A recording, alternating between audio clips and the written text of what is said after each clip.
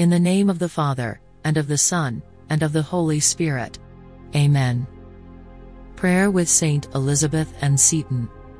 Lord God, you blessed Elizabeth Seton with gifts of grace as wife and mother, educator and foundress, so that she might spend her life in service to your people. Despite loss and sorrow, she was an example of hope and love. Through her example and prayers may we learn to express our love for you and love for our fellow men and women. Inspire us with your blessed sacrament to live our life for others. And by her example, to find your will in the present moment.